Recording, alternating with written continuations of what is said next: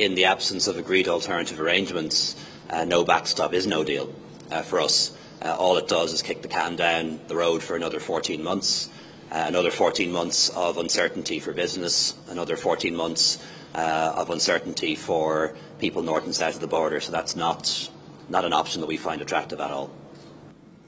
I think we have really the ideal amount of time in which to get this kind of thing done. Angela Merkel set I think she said it should be 30 days would be enough. 30 years would certainly it would go on for 30 years if we didn't concentrate our minds. 30 days ought to be enough, she said, and I think she's totally right. If we really focus, I think that we can make a huge amount of progress.